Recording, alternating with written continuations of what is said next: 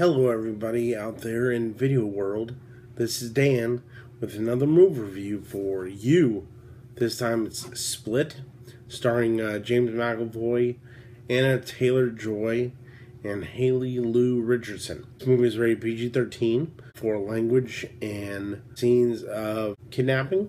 This is #1 at the weekend box office with $40 million. It is written and directed by M. Night Shyamalan. I am normally not a fan of the M. Night Shyamalan movies. The Girl in the Water, The Last Airbender, The Happening, etc. Just his movies don't do it for me. This one was great. This one was creepy. I was only a little worried about seeing this movie because I thought I was going to be freaking out.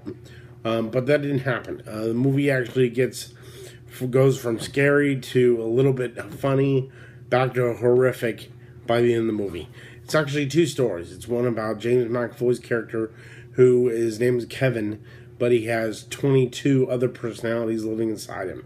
And I mean legit personalities, different characters, different emotions, they act differently, dress differently, the whole 9 yards. And that is freaky. He only plays about 9 or 10 characters throughout the whole movie, including the original Kevin. But you don't see Kevin until almost the movie's over with. And then there's a second story. One of the 3 girls gets kidnapped by James McAvoy's character. Her name is played by Anya Taylor-Joy. Her name is Casey in the movie.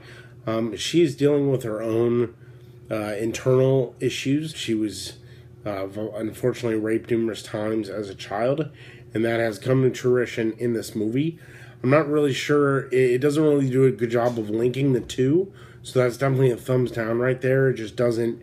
You can get the whole movie without this whole side story of Casey's character. Until the end of the movie, where it just comes together in the last 5 minutes. It's still ridiculous, though.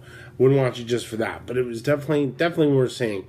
James McAvoy does an outstanding job playing these different personalities. He's actually, like I said, really funny at times, really good. M. Night Shyamalan, great direction. It was scary. I mean, it was freaking out where you were, what they did, what they said. The writing was actually decent.